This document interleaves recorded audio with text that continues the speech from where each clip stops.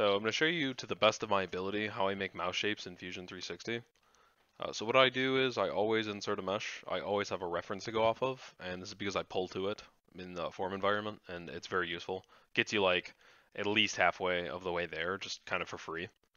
So if you want, a reference, you just go on printables or something and like look at a test shape. You can, maybe you grab the Lamzu Thorn, full mouse, or you get a test shape. This is for the OP1. This is the method I use to make the shape. So I'm just gonna kind of, I guess, in an iterative fashion, work off of that. So insert the mesh, go to the form environment. We get into this purple box here.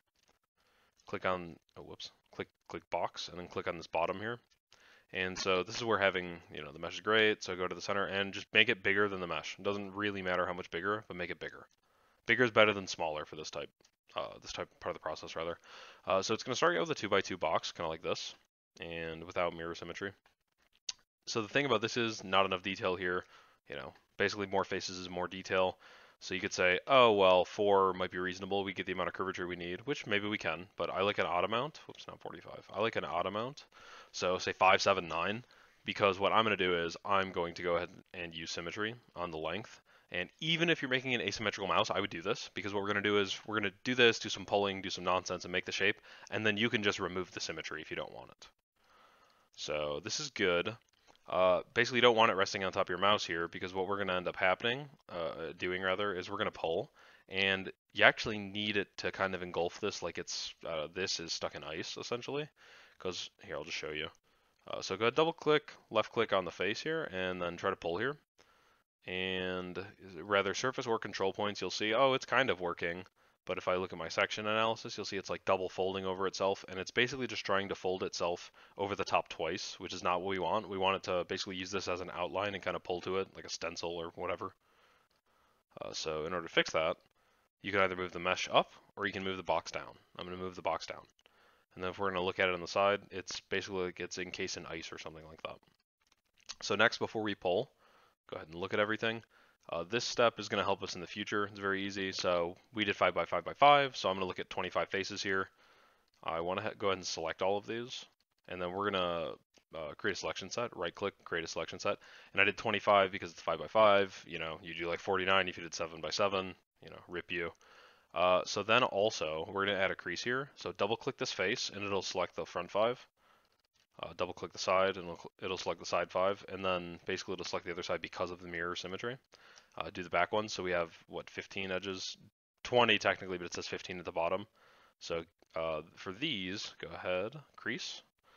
And you're going to do this because this is going to give us our flat bottom once we pull, which is, obviously this part of the mouse. Because the problem is otherwise we'd be leading in like, let me go back a bunch. You don't want this curve on the side. It prints a little worse, and also it's just not what we're going for. You could undo the crease later with uncrease, or you could do whatever you want later, but I would just suggest doing it like this. So then double click on these, go ahead and pull, and this will end up being pretty decent for control points. You can use surface points too. In this particular case we wouldn't, because go ahead and hide this. No, that's annoying. Here, select the target. Okay. So you see how this is like, kind of folding in on itself. It's doing weird stuff, right? Generally, whenever you see it doing like really weird stuff, the problem is once you try to leave the form environment, it's going to error out and it's not going to be like usable geometry. So you want to avoid this kind of stuff. And technically, you could hit OK here and then you could try to like mess with it and fix it. It's a lot of work to do it. I wouldn't do it. I'm not good at fixing it. And the problem is you'll often get like, see right here, you're like, oh, that's fine. I would just pull this side down, pull these up a little. Problem is you see back here, it's like tucking into itself and folding in. There's like always going to be something that's like, oh, you fix this, you have to go fix something else. So just don't do it. In this case, we'd use control points. And now we're going to use that selection set that we made earlier. So go ahead and select, and then we're going to flatten these. And you could do fit. It's going to get you mostly flat. Might even be perfectly flat. I'm not sure.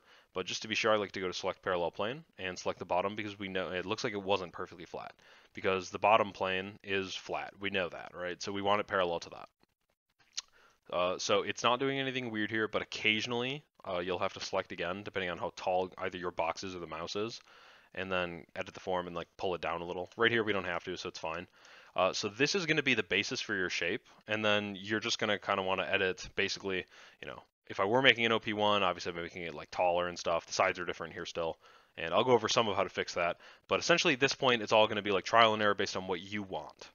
And this is at the point where I like to make most of my changes with the symmetry here, but let's just say this was pretty close to what you wanted for whatever reason, and you're like, all right, now I'm going to make an asymmetric mouse, so obviously you have to clear the symmetry.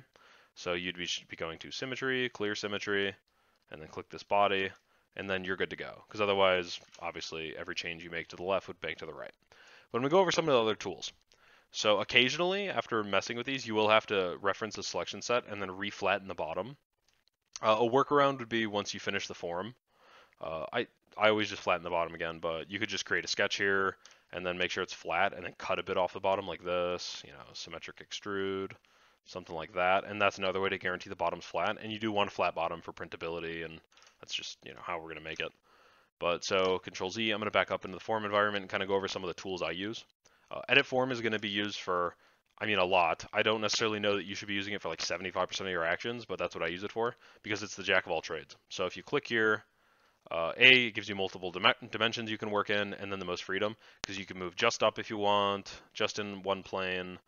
You could do both at once. You can mess with I don't know what this is called, but it's messing with the vertexes. You could do this as well. It's another way to do it. You can rotate your camera, and then you have other dimensions you can mess with, right? Make these wider, make these smaller, whatever the case is. It's the jack of all trades. It's the thing I use the most, but there are other useful ones as well. Let's just say, here, I'm going to make this white so it's a little easier to see when I'm not directly on it. So let's say you're looking at what we got going on here, and you're like, I want flat sides. You're going to take it to the extreme. You want really flat sides. Well, the flatten tool obviously is going to help you out with that. So you could just be fitting them to be flat amongst the faces you selected. Or if you want to go real hardcore, you could select a parallel plane. So you'd be, I want these two faces as flat as this plane. And then that is what they're going to, basically force it and the surrounding geometry to meld to. So maybe, you want boxy mouse. You want something like this, right? Obviously, you don't have to do this, but this is just to give you an idea of what the tools do, right? That is very flat. I'm going to back up twice, have some more curvature like we had. Straighten is strange. I don't even like to click straighten right away. What I like to do is click a few lines and then try to straighten them, like this, and then make it fit. Same deal with this. You can make it fit to try to fit, an angle here, or if for whatever reason you wanted them perfectly straight again, you could do this. And this is obviously where you could make a bunch of different planes. Maybe you want planes at an angle because you're going to do something like this plane at angle. I think we want this one. Nope. Sorry. Here, plane at angle. Think this. I don't use plane at angle much, as you can see. Plane at angle, so like this, and then let's just say you wanted it, you want your front pretty angled. Go like this, and then we're gonna back up. Man, give me this. Okay. Just giving you an idea of what you could do here. So let's just say that this is the angle you wanted it to, and then you'd be like, oh, okay, cool. Let's flatten all of this because we know that this is the angle we want.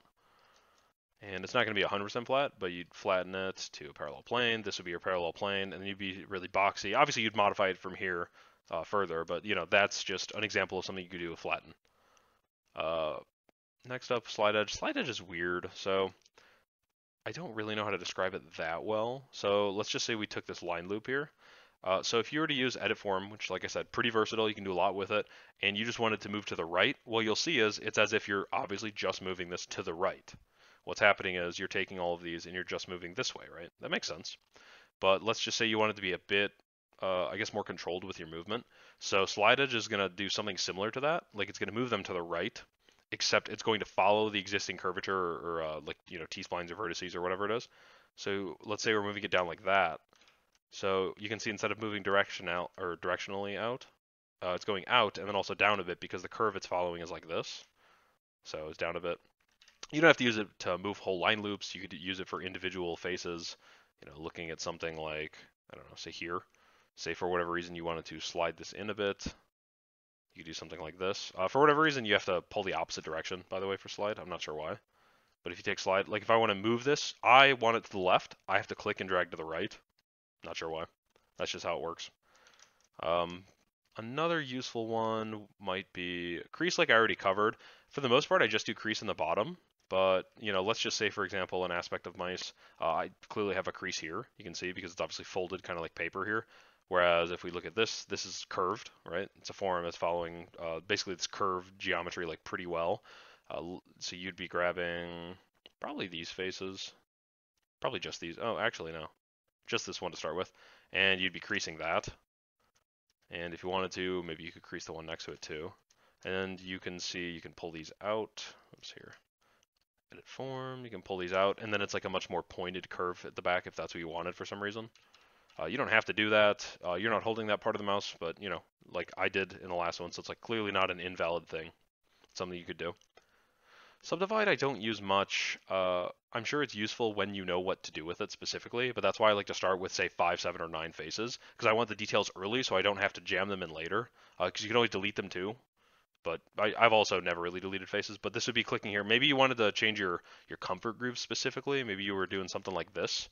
And you could either specify or have it suggest, you know, maybe 2x2 is what I have, but let's say you didn't do 2x2, you did, I don't know, you know, 3 or 1 in one way, and you just want to add comfort grooves going down, because then you could take these and then kind of dig them down a bit with edit curve or edit form, right? And then we have comfort grooves, you know, pretty aggressive in this case, but it'd be something like, I don't know, not literally the MZ1, but something like that, where you're like, oh, I really want comfort grooves, and obviously you need some kind of a detail to manipulate in order to have them. So that might be an instance in which you use subdivide, but I tend not to use it much. So I use pull again at the beginning to kind of get the base shape, but you can also use pull for individual faces. So I'm going to hide. So let's just say I just wanted to pull just this area. It's kind of like flatten, where I like to click before. Let's say I just wanted to pull these to kind of come in line with the sketch, or not the sketch, the reference. You can just pull them. Go ahead and make sure we're selecting our target. Here, why is it fighting me? Sometimes it doesn't. Here, you can just click it on the side. Oh, here, now I can. Okay. So you can do that. You can go ahead and do it by surface or control. It basically just changes how aggressively it does it, or like the curve it follows. I don't know the exact like algorithm, but that's roughly it. What is helpful here is a section analysis along the side. So again, look at the difference here. Control would be pulling these two. I would say a good amount, but like not that aggressively. And then surface is like much more aggressive in this case. So it just depends on what you want. Say you wanted to pull it through and then you were like, okay, this is not bad. I want to tone it down a little. Obviously, you'd be editing form, you know, maybe pulling that down a little, or perhaps even flattening it out. Maybe, I don't know. Just depends on what you're looking for, obviously. But from here, it's basically all subjective based on what you want your end goal to be. You know, and this is where I don't know if I put in the earlier point in the video. This is where you'd break the symmetry if you don't want to. Go ahead and isolate symmetry, or not isolate, clear symmetry. Going like this, and then obviously you could be moving your sides independently from this point. You know, maybe you want like the right side to fly out. Change my camera angles, so you'd be something like this. Maybe you even want to tuck in right here. I don't know, you know, for like an indent or something, just random stuff like this, right? So that your left hand. Now note, this is actually good that this happened. So this would be an example of geometry that's not going to fly. So right here, it would say the T-spline failed to convert. You can continue and the body won't be valid, and it'll probably be what is it called, like a surface or whatever. Or hit return and then say like, I'm going to try to fix it. So I usually undo past this point, and my kind of error here was since I was just moving these, or whichever ones I was moving, I wasn't considering that this line loop or whatever is pretty close. So in this case, you'd probably just want to move these in also, and then we're likely going to avoid that issue. Yeah. And then you kind of get that effect, you know, if that's what you're looking for. Obviously, this isn't, you know, the mouse of someone's dreams, but this is just to show you basically the process for how I end up making them. Another thing that is useful that I didn't touch on up here is smooth. I don't use it a lot. I would say it's pretty sparingly, but, you know, let's just say you select a group and you're like, well, this is kind of wonky, right? I want to smooth it out a bit. It'd probably help if I still had symmetry, but it's a slider too, and you can hit control also, and it would show you what it's like before, and then, you know, keep it going. So you'd be like, okay, this is undoubtedly smoother. Like, it just makes it follow a more consistent curve path, and maybe that's closer to what you want. Or you're like, no, I want it less smooth, but still smoother. You go all the way. Maybe you're like, oh, okay, you know, obviously that's maybe not what I want, but that's how you would end up using smooth. I don't know 100% where it's useful, but it is still another thing. These are basically the only ones I use.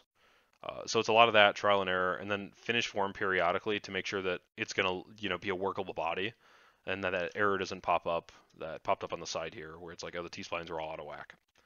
And essentially that's what you're gonna do. And then, you know, you're gonna finish the form and move on to the next part of the mouse, which I'll have a separate video on.